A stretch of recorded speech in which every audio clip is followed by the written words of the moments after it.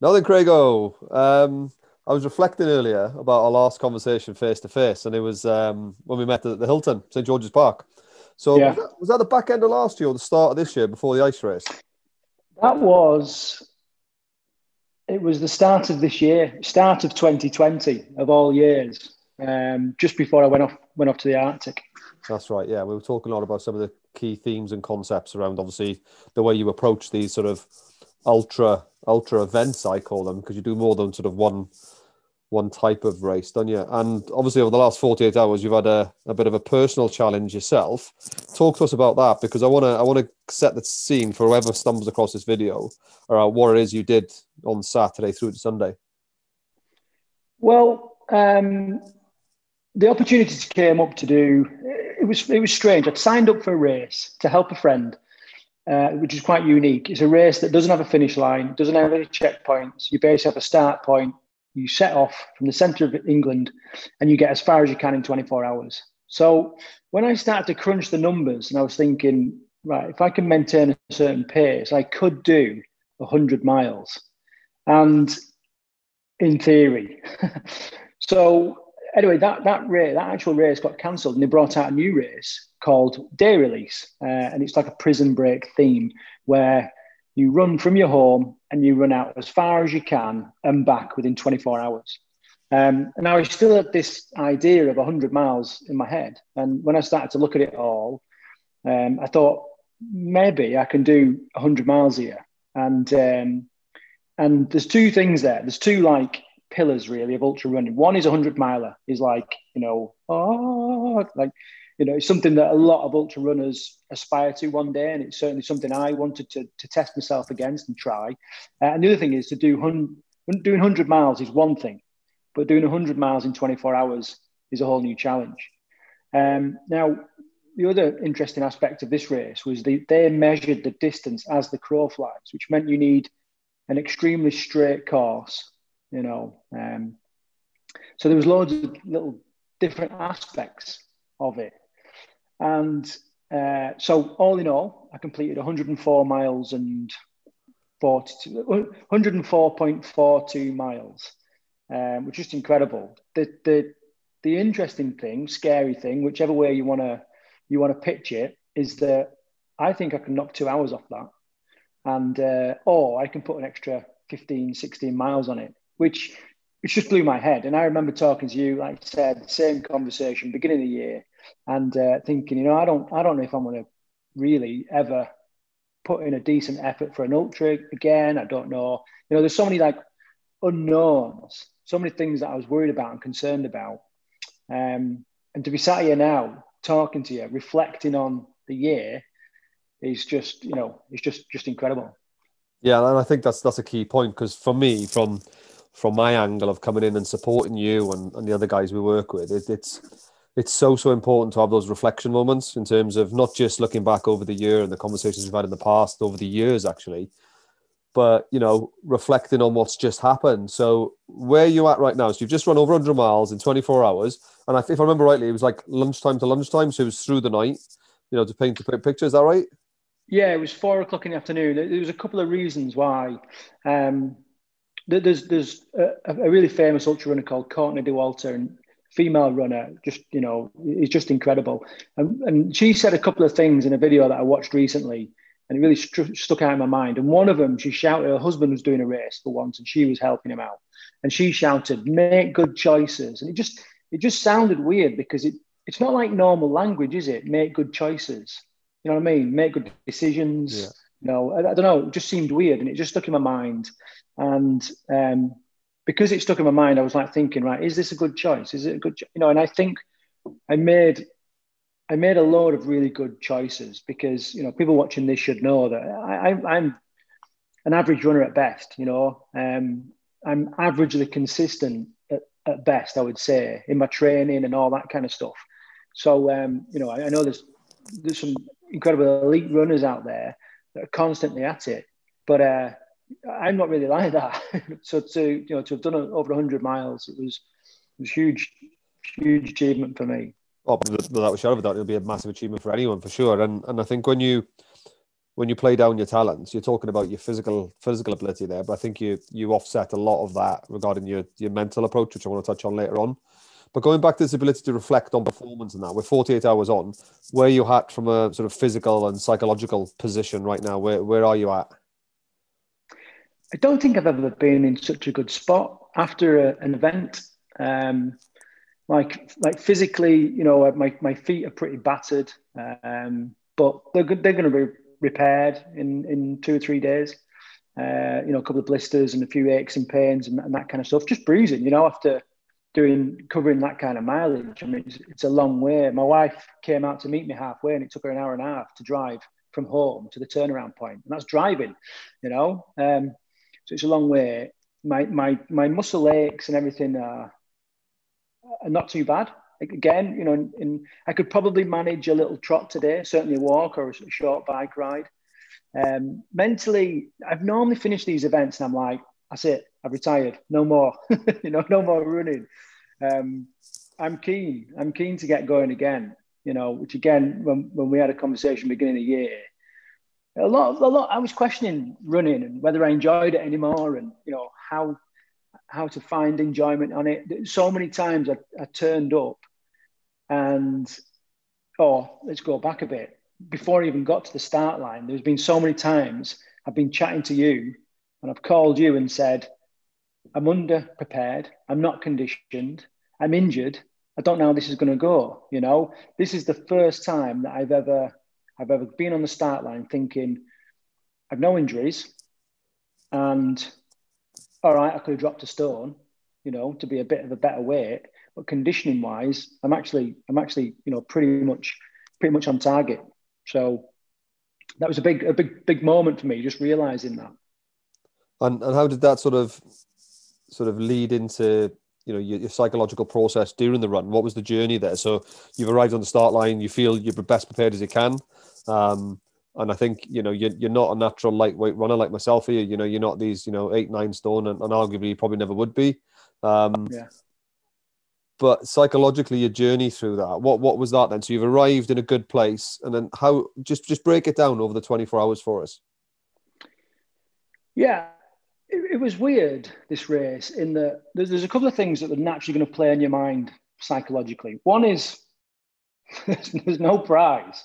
You know what I mean? I'm going to get a medal for running 45 miles as a crow flies, and I've run 104.42. The other thing is that on the results, I think I've run the furthest distance, but I'm third in the overall standing because my route wasn't as straight as someone else's. So there was no real skin in the game. I had no reason to do it, you know. I hadn't paid a particularly big amount of money to do it, and so I could have dropped out at any time, really, you know.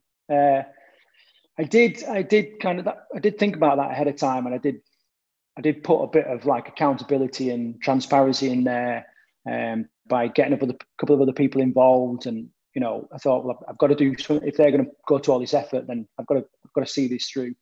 The other thing was that what makes it really hard is that you don't know how far to go. Like, you know, I wanted like a top 5 finish, maybe even a win for the actual race, and you don't know how far to go, because you don't know how far there's people out there doing the race. You don't know how far they're going, how straight their route is, and all this kind of stuff. All you know is you've got to get out as far as you can and back in 24 hours. So mentally, there's a couple of things that I did. First of all, you know, we've talked before about the difference between, you know, like trying to will yourself through something and commitment. You know, I was truly committed to it, and it was getting done. And quite often I'd say to myself, it doesn't have to be fast and it doesn't have to be pretty. It's just got to be done. I've got to do every step, and we might as well get on with it. And then the other thing that I constantly was telling myself was that I was going to do a race out and a long walk back. Was kind of my race strategy. And I'd create a spreadsheet with all my little timings and all this kind of stuff, and what I would do at certain places, and everything went really well, do you want me to talk about some of the things that didn't go so well, and then kind of how we got around that? Yeah, I think so. I think, yeah, it'll be quite enlightening, I think. Yeah, so the route, you'll know some of this route. Basically, from my home, I went past RAF Cosford base, and for the first sort of 15, 16 miles, it was on busy roads on a Saturday afternoon. It started to get dark. Big trucks sort of flying past you. You know, you've experienced this when you're cycling. It's quite hair raising, like, you know, when you're just a vulnerable body on the side of the road with however many tons of metal just flying past you at 60 mile an hour. So, you know, that kind of takes its toll. But a lot of that was either flat or downhill. So I could really kind of just get on with that and get that done. Now, when I first started, I was on for a 4-hour marathon. And I think back now and I'm like, you know, that's a ridiculous pace, really. But I was feeling strong, and the conditions were with me. Other than it was a bit misty, it was great. The temperature was good, and that wasn't a problem. It then had a stretch of about 20 miles on the Shropshire Union Canal, and I'd done a little bit of a recce on there a couple of weeks ago, and it was fine. But when I got there on sort of Saturday night, it was just like a quagmire. It was just so wet, muddy, greasy, and it really sort of took its toll. It was really, really slippy and really slowed me down. It was absolutely pitch black, and I had a head torch, but because of the mist and because of my breath, the light was just reflecting off the mist, and I could barely see. And at times, I was better just running in the dark. But then that made it really hard because I'm trying to keep my feet dry because I've got 80 odd miles to go or whatever. I'm trying to stay out the canals. I don't want to fall in. And that was quite a tough thing to get through. Really, it's quite a tough time. And you know, I did think about our conversations a lot of like, you know, what can you control? You know, and the thing that I could control was if I can get through in a decent time, then as soon as I get on the road, I could probably recover a bit of time there. So all I need to do is just get through this stage. Once I kind of popped off the road, I started off with that sort of 4-hour rough marathon. I'd have a buffer of about 40 minutes. Now I lost that on the canal, and I was over time. It was about 10 minutes over the time. I had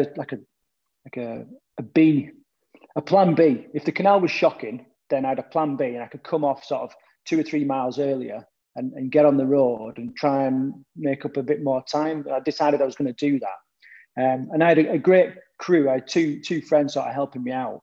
But on reflection, there's a couple of things that they did which just completely messed with my head. One was they weren't giving me accurate information. They were in an attempt to try and G me up and get me moving quicker or to make me feel better or whatever. They were telling me the distance was less than I was actually doing. And they was telling me that I needed to move faster than I was actually moving. So that, you know, they kind of really played on my mind a bit, you know, and kind of got me down a little bit. So I think if anybody's watching this and they help people in the future, you just got to be honest. You know what I mean? Just be honest so that the racer, the athlete or whatever can just make a decent decision and they kind of know where they are. Anyway, got on the road and I was about 10 miles from my anticipated turnaround point. Now I wanted to get to my turnaround point, which is about 52 miles in 10 hours. That was kind of my own personal cutoff. And that would give me 14 hours to then have a long, more or less walk back. And it's quite obvious that I wasn't going to get to my turnaround point in 10 hours. I was going to probably hit it around 10 and a half, 10 hours 45. And I was really questioning whether I was going to get back in time. And obviously, if I don't get back in time, the race doesn't stand. Yes, I've covered the distance, but it really is for nothing then. So I phoned guy Andy that was manning the checkpoints, and he was like feeding me and giving me water and everything. And he was like, "Nah, you'll be fine. Where have you picked this 10 hours from? It's just, it means nothing really. It's just your decision." I was like, well, it does mean something because, with fatigue and, and all that kind of stuff. I need to have a good 14 hours to get back really. And he said, look, just, you kick yourself if you don't make it to the actual turnaround point. And he basically said, you're not turning around early, do it. So I put the phone down in a bit of a strop, and I was like, you know, I thought he'd have understood and all this, and he didn't.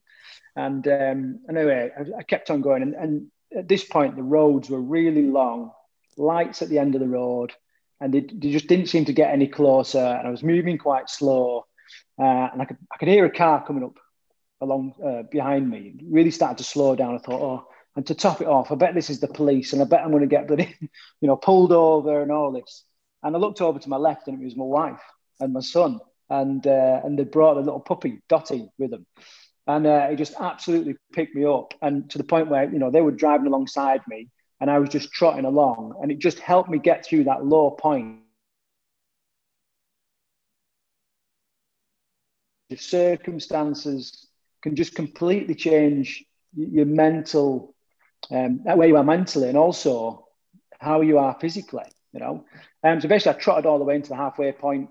I felt okay. I felt pretty fresh. Obviously tired, and legs were a bit battered and everything, but knew I had 50 odd miles to go to get home, and was ready for it. The turnaround was pretty, not a right lot to write home about, really. I mean, there weren't any mega disastrous moments or like events. There was a time when I was really feeling the pressure of time, you know, and that was kind of on the way back. I was halfway through the canal section again, and I couldn't work out. My maths isn't great anyway, especially on the run, having done 70 odd mile. My maths just wasn't working, and I'm trying to work out what pace I need to sustain in order to be able to get through, you know, and come in under the 24 hours. And I couldn't work it out. And I got to one of the checkpoints in the canal, and same again. I said to one of the guys that was helping me out, you know, how far is it, and how many what pace do I need to go out? How many minutes per mile or whatever? And he said, you've got 31 miles. And you could walk it at 3.5 miles an hour if you want. And I was like, I mean, that's almost a stroll. Anyway, luckily, I said to him, can you just send me a message with the distances from one leg to the next, just so I know what distances, so I can get my head around it. So he sent me the distances, and I went, well, that's not 31 miles. I told it up, and I'd done 4 miles before I got the text message, and it still totaled 38 miles. So I was 42 miles to go, and it told me it was 31, you know. So at that point, I was like, what the hell do I do, you know, now? I'd also taken a wrong turning. So on the way back from the turnaround point, there was a bit where my brother was kind of driving alongside me for a couple of minutes, and was chatting away, seeing how I was, doing a bit of filming with the GoPro.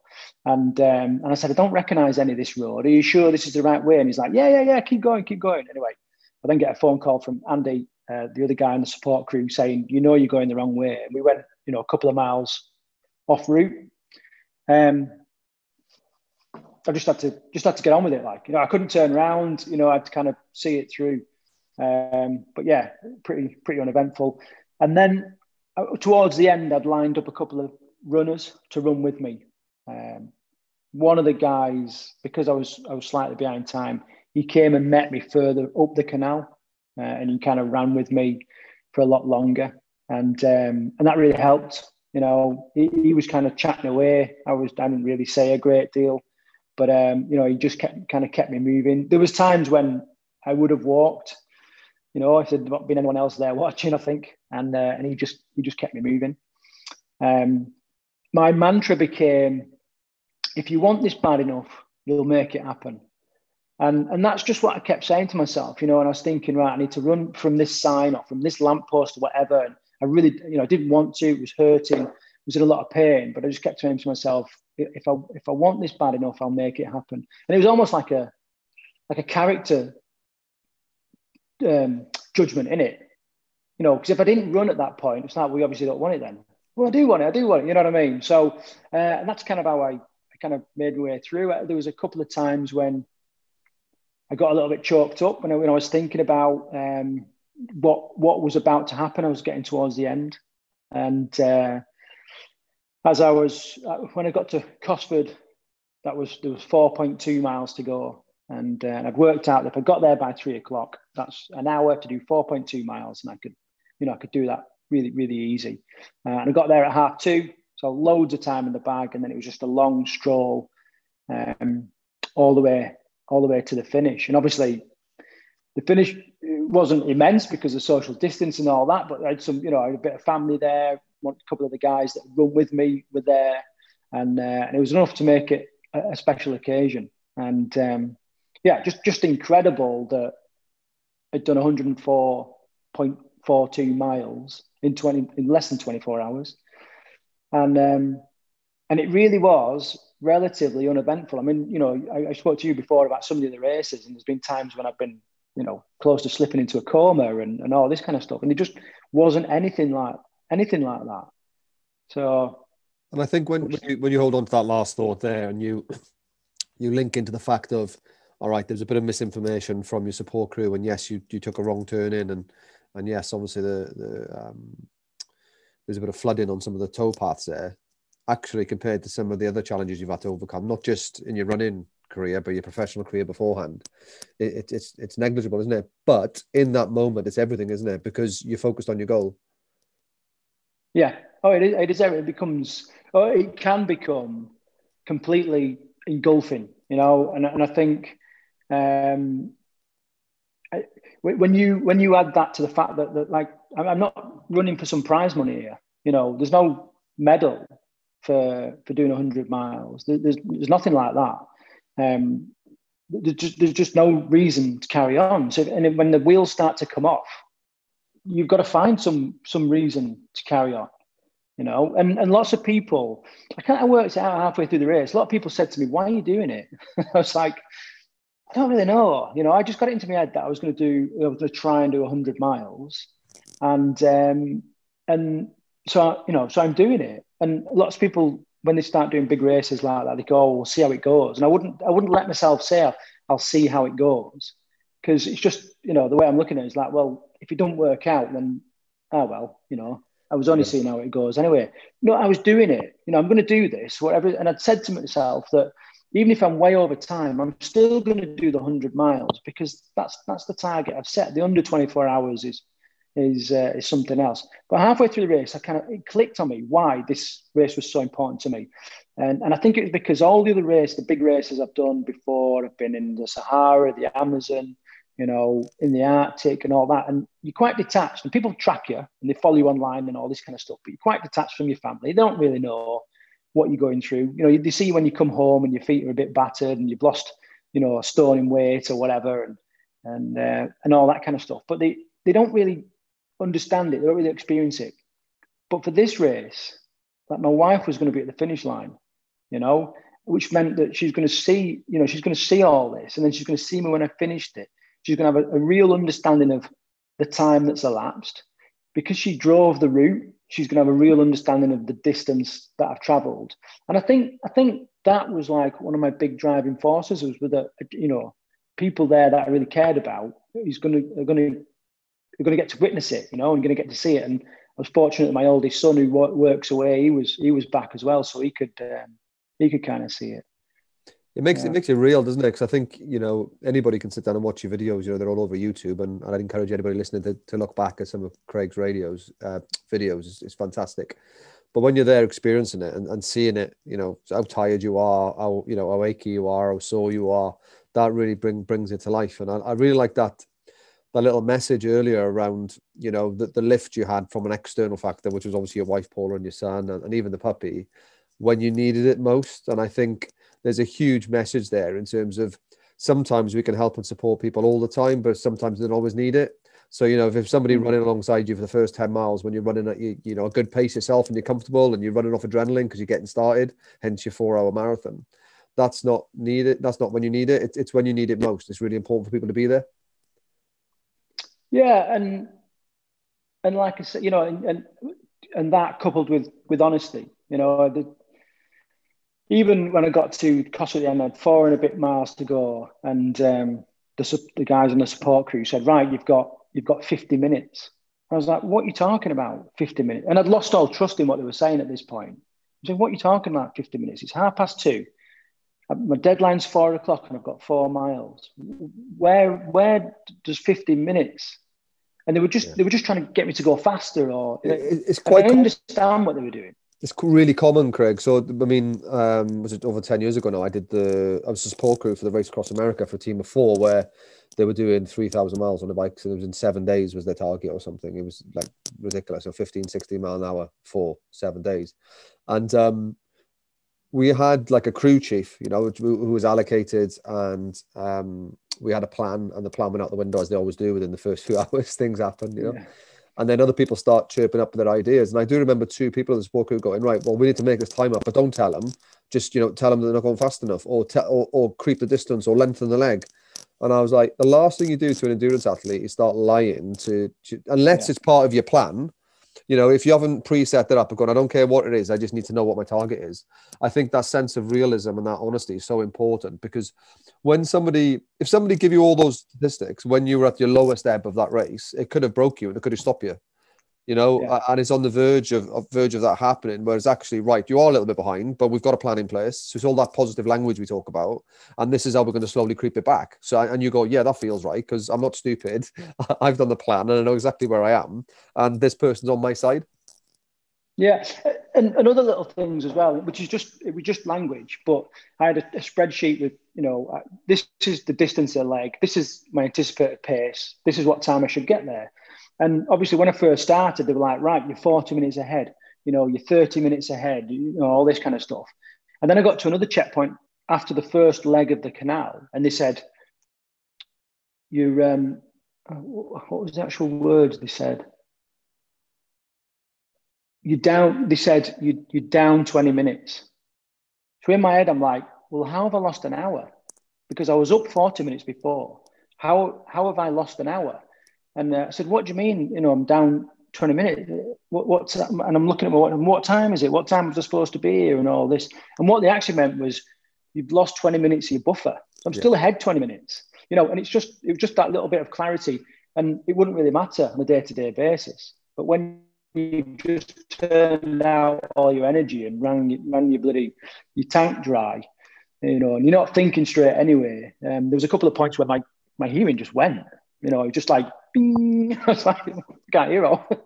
There's probably those juggernauts going past you 100 miles an hour in the middle of the night. Yeah, exactly what it is. That's exactly what it is. And but it's quite common, and I think to be fair as well to your support crew, I think I have seen it in the past where people try and do it, and their intention is to try and help and support you out and motivate you and make sure you're staying on target. But I think there's a lot to do about knowing your athlete there. A little bit of work around what works best for people. But again, lesson learned moving forward. So talking about them, so every experience is another opportunity to learn some lessons. What was your top 3 takeaways from your experience over the weekend? Top 3 takeaways. I think, I've not even really thought about.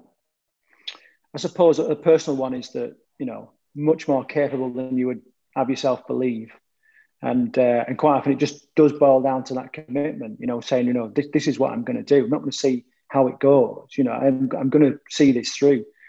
Like I'm looking at it now and I'm thinking, I can save time there. I can save time there. Some of the checkpoints was there much longer than it needed to be. If the canal was in better conditions, there's just a load of, and I really think I could knock 2 hours off that. Or if you put it into distance, I could do an extra 15, maybe looking at even 120, 125 miles in 24 hours. So, much more capable than you kind of think you are.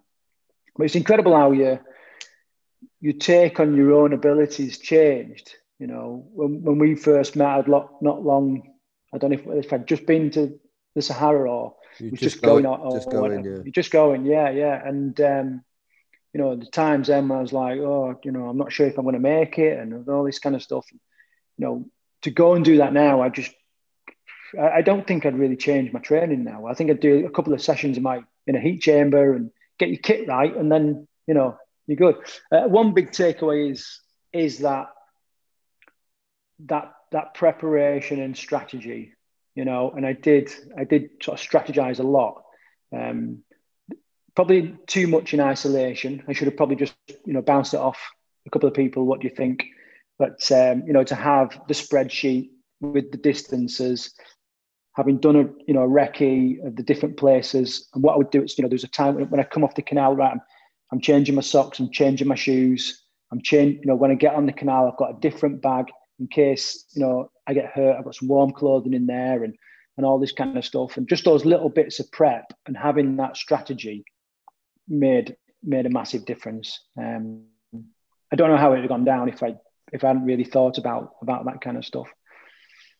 Other takeaways, I suppose, another one was I wish I could show you now, but I literally took big boxes of food, and I tried to take variations of liquid food, variations of solid food, variations of savoury food, variations of sweet food, and actually the amount of calories I consumed was very, very slim. I didn't really eat a great deal at all.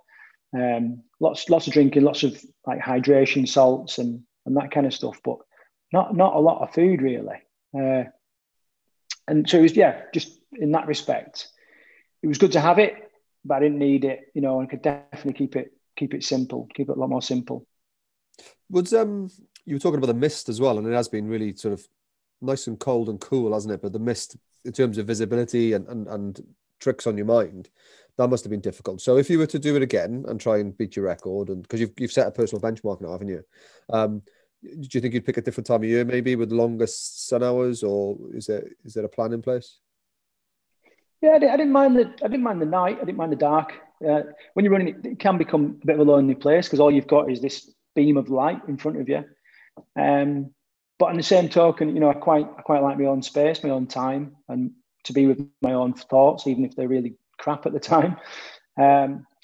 So yeah, I think definitely a different time of year to firm up the ground, and that would have made a massive difference.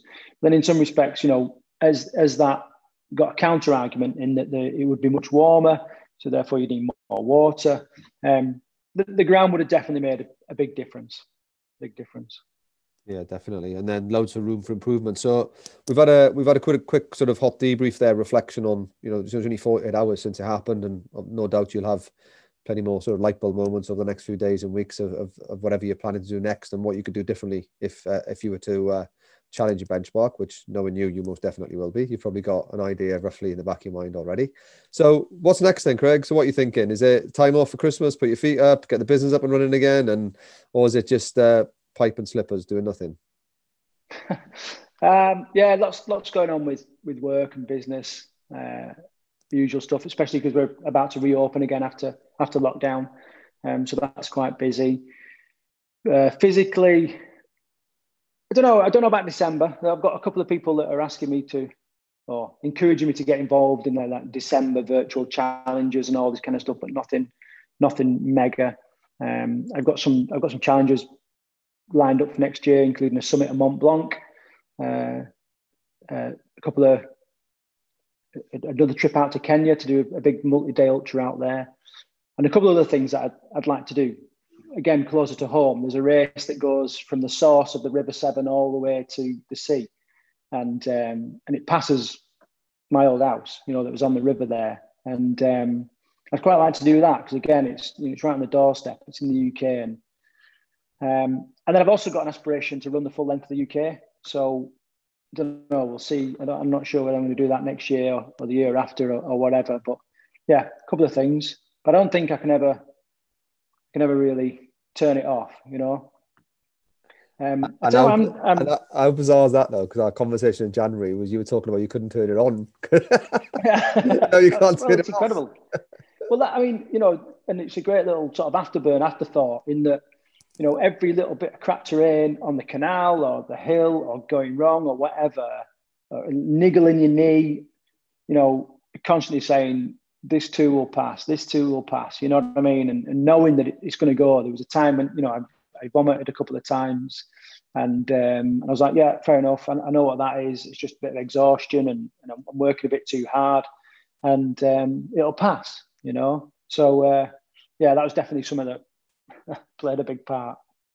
Well, just from a little bit of feedback from external people, a few of my sort of friends and family are asking, what's Craig up to now? Why is he doing that? And I always give the same answer, because he wants to and he can. And what a great way to wrap it up. Well, thanks, Craig. Thanks. Great to chat to you as always. And obviously we'll hopefully catch up before Christmas, if not early into the new year, COVID dependent as always. And we'll start putting some plans in place for your big events for next year. It's great to see you've got such ambitious goals, which probably after the experience you've put yourself through in the last 48 hours, maybe are not so ambitious now. Now you know that that's such a good, strong person you are. So if you've stumbled across this on Facebook, YouTube, Instagram, guys, in the comments, we'll stick all the links to myself and Craig. So Craig at getcraigwilliams.com, and also Team Bootcamp, and also I'm Phil Kelly from an organisation called Pro Noctis. So I'm going to have a look around our websites. Got some great content on there. We've both got podcasts, we've both got webinars, we've got some loads of stuff, blogs, all talking around our personal journeys, our organisational plans, and mindset and performance. So hope you enjoyed it, and we'll see you again soon. Cheers now. Thanks, Phil.